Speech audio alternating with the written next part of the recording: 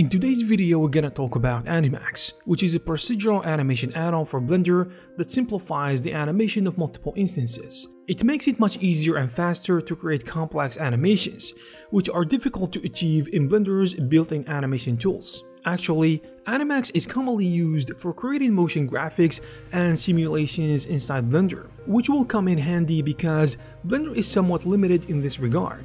It was released first about 5 years ago, but now there is a new version called Animax 2.0, which is completely different from the previous one since it has many new features and gives you more freedom when it comes to creating animations and motion graphics. The best features of this add-on are the fact that it is simple to use, it has a simple UI design, and the workflow is quick and effective, in addition to giving you the ability to produce impressive results in a short period of time. It also has 12 different effects for you to try, including explode, collapse, noise, robotic, and many more. In addition, it includes 34 animation presets and 13 fracturing presets, as well as the ability to save your own custom presets. Generally speaking, it is very easy to work with this add-on.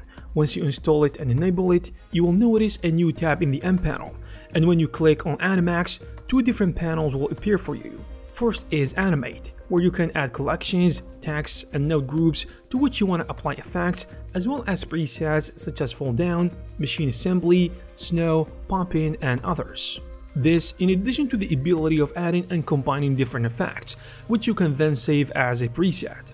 There are also various parameters to control the offset, timing, interpolation, as well as changing some properties. The second panel is Fracture, which allows you to split an object into a number of seeds and subdivisions, as well as adding modifiers such as solidify, triangulate, and cut edges. In addition to that, faces can also be separated, and meshes can be sliced. This add-on is actually perfect for this job, and it can help you do a lot of amazing stuff in a short period of time. In addition to what I said before, you will find a bunch of tools that will help you fracture and mesh object into pieces. You can also add and animate text procedurally.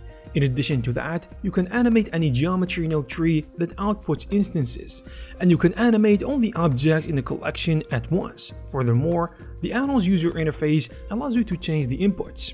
You can utilize the attribute node in Animax to quickly animate the materials. This way, you won't have to worry about the workflow or render times even if your computer is a potato computer, which is the case for a lot of you guys, so this is an important point. To summarize it, Animax is extremely useful and will be primarily used by animators and simulation enthusiasts in addition to motion graphics artists. From what I can see, it will save you a significant amount of time because it has a lot of tools and it is simple and quick. That's why I'm confident that it will help a lot of people and it will keep improving in the future. If you are interested in Animax, you will find the necessary links in the description. I hope you found this video useful. If you did, please give it a thumbs up. You can also check some of our previous videos. Thank you very much for watching, and I'll see you in the next one.